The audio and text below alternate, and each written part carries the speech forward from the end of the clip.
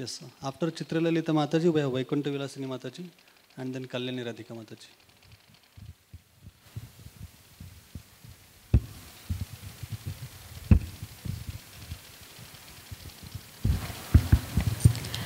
Hare Krishna. So, okay, there. So, I don't know what I'm going to speak, but yeah, there are lots of memories, and though I was not prepared, but there are too many memories that reel into the mind when we see her. What I've attended, so everybody is speaking about, yeah, she's got wonderful qualities as a devotee, and she has such a wonderful service attitude.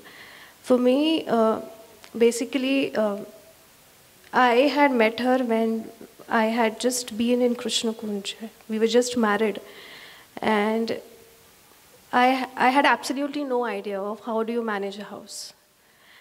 And I had never done anything at home before marriage. And then Varsha Mataji, she one day walks in, and then she sees the house, and then she gauges that she knows nothing. And then she starts telling me, and all about that, we start hosting a program, weekly program also. And then for every little thing, she keeps telling me, Chitralalita, isko aise karna hai, isko aise nahi karna hai. So with that patience that she taught me so many things, I just can't forget all that. And the relationship that we shared, so for me, she was not a senior devotee or somebody, but then she was somebody who was hand-holding me with many, many things. So for very little things, she used to guide me, be it in devotional life, be it in household life, be it in married life. And the best part was that whenever she spoke with so much of experience of everything. And with every little thing, the way she always wanted perfection. Like I remember that I have no no inclination towards creativity, zero. She used to tell me, come, we'll make jewelry. I was like, jewelry? Okay. Then she used to tell me, isko aise karna hai, isko waise karna hai, and I used to just follow what she used to say. Or usme na, at times she used to make designs, because first she used to try what to make. So she used to be, she used to sometimes start at 8 o'clock. 9:30 when I used to go, she's like, Chitralalita, ye banaya hai. Ye kaise lag raha hai tumko? I was like, अच्छा लग रहा है Mataji, wonderful. ये ठीक नहीं लग रहा है. Wait. We will do something else. And she will remove the entire thing, which would have taken her some 2 hours to make. Then she used to make something else. And then she's like, ये कैसे लग रहा है? Then I used to be like, अभी तो दूसरी बार बनाया ना, ये तो best है. अभी तो ये ही final करेंगे. But then again, she used to be like, nahi, I think no, this can be a little more better. So when she used to see at that jewelry, I don't know what she used to imagine. Sometimes she used to just imagine कि हाँ ये पायल ना पैर में कैसे लगने वाली है कृष्णा के, नहीं अच्छी लगेगी. She used to say something like that. And I am just looking at that payal. I don't know what is the problem with that payal. I used to just not understand.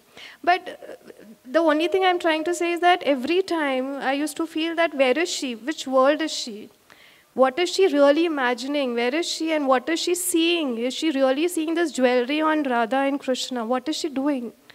And then when she used to decide on something, and then she used to tell कि हाँ अब इसको हम बनाएंगे. And then with the sincerity, and then she used to be a taskmaster. She's like अब इसको ऐसे ही बनाना है, perfection के साथ होना चाहिए, within this time limit होना चाहिए.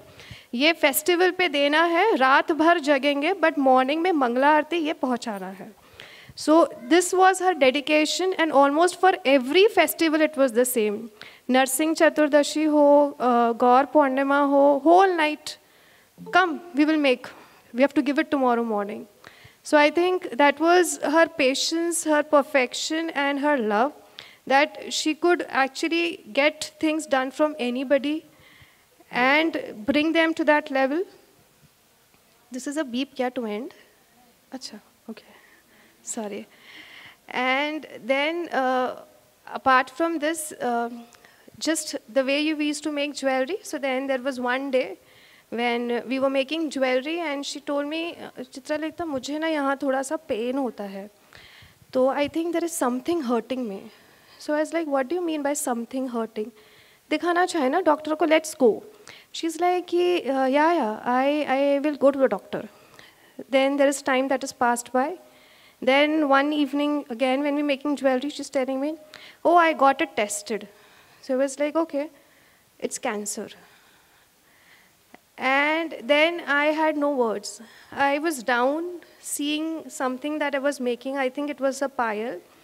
I didn't know what should I say. So I was stunned. I was dumbstruck. I had nothing to speak. So for another 15-20 minutes, it's complete monum. She is not speaking anything because she also understands what she's spoken. And I'm also doing nothing. And then after that, I just picked up the pile and I came down home. And then I dropped her a message late night because I couldn't sleep. So I just dropped her a message, something that we had discussions earlier. So basis that, I had dropped her a message and she was like, I will be all right. Don't worry. So she was so strong that she was like, I will be all right. Why are you bothering so much? Don't worry. Everything that I had committed to you, she used to tell me, see, I will train you. Ekdam perfection, household work mein. In fact, we had discussions that I will train your daughter also. Matlab aise karke. So then I could remember all that and I wrote it in the message that what did you commit and what the hell are you saying now? And then she was like, I will do all of that. So don't worry. So that was her message. And then obviously she didn't want to tell it to many people. So we went to the hospital, she got operated and all. And then wahan pe again, there was a time when her cousin, one of the cousins had come. So obviously whenever she has to speak about Krishna only. So there also when she was a little better, now operation is done, the surgery is done and whatever has to be removed has been removed. And now she's a little conscious, able to speak. So then when her cousins used to come, she used to talk to them about Krishna because they used to ask, what are you doing? So she used to say, yeah, we have all these sessions and things like that. And then one of her cousins, she showed little interest. So then she was like, yeah, you should read books and things like that. And then both of us were looking at each other because we wanted to give her a book. Because otherwise we will not meet her again. That is what Mataji felt. So I had taken a book to the hospital to read, so which had little notes also. So I just told her, why don't you take this and you read it? So I gave it to her cousin. The moment her cousin left, the way her face lit up, she felt as if she had come to the hospital to just distribute that one book. And then absolutely no pain. Wo surgery hua, kuch hua, matlab she is not under that mood only that I'm a patient now. She's feeling, no, I am a warrior, I've come here for book distribution. So her consciousness, wherever she was very different, something which is not ordinary. And then obviously the way we know that her health deteriorated, later again, there were many, many things that I can talk about, but then obviously I don't want to. But then yeah, for me, Mataji, I have learned a lot. There are many things that I have done only because she wanted me to do in services. And I don't know if I will ever do those things again because now she doesn't want me to do. One last thing, I think, when we discussed about jewelry was that we discussed about a pile of Tulsi for Krishna. So, but we couldn't make that. So maybe that is one little thing that I will try doing. I don't know when, but I will try doing for her pleasure. Hare Krishna. Thank you so much, Chitralalita Mataji. Now I request Vaikuntha Vilasini Mataji and then Kalyani Radhika Mataji.